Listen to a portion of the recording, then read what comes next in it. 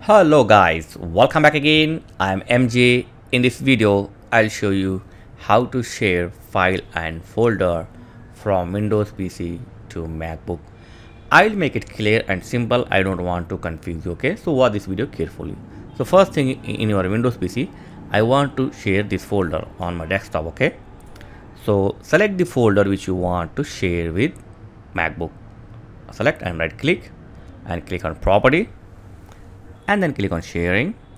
Now click on advanced sharing. Okay, check on share this folder and then click on permissions, and here check on full control and changes. If you want to give the full control like edit, delete or anything, then you can select. If you want to read only, then unselect this two option. You can give the permission to read only, but I want to give the full permission. So select it, click apply and OK. Is that clear? Now click on apply and OK. Now click on share, and here select the everyone and then click add, and here select the read and write. Okay, click share, done. That's it. Now close this one. We have to do one more setting to receive the share folder on MacBook. Windows must give the permission. Okay, so for this, right click on network, click on properties, and then click on change advanced sharing setting. And here we got the three options like private, guest and network, all network. So first click on the private and turn on the network discovery and also turn on the file and printer sharing. Now click on guest or public. Do the same thing like check on turn on network discovery and check on turn on file and printer, and now click on all network.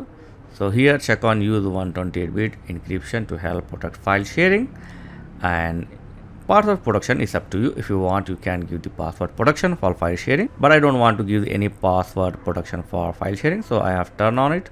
So do this setting in your Windows PC. Now next is we need to get the IP address of your Windows PC, because it's required when you access the data in MacBook. So to get your Windows PC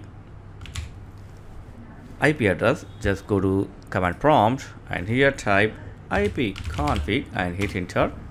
So this is the IP4 address, is mine IP address. Okay, remember this IP address or note down this IP address. You need to type in your MacBook. Okay, so that's it from the Windows PC. Simple. Now come to MacBook. In your MacBook, click on go and then click on connect to server, and here type your IP address. First type smb:2 / as you can see here, and then type 192.168.0.60. it's my IP address. Type your IP address here, type your Windows PC IP address. Okay, correct type IP address, and then simply click on connect.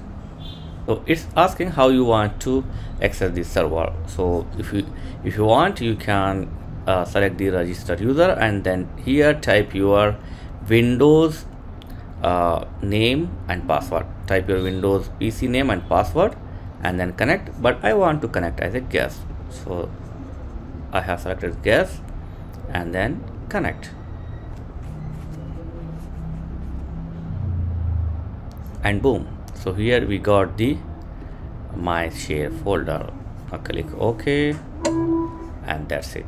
So all my share data of Windows PC on MacBook. And the best thing is you can edit, delete and do modification or add anything in this folder, and it'll also affect on the Windows PC live. Okay, so I will show you here.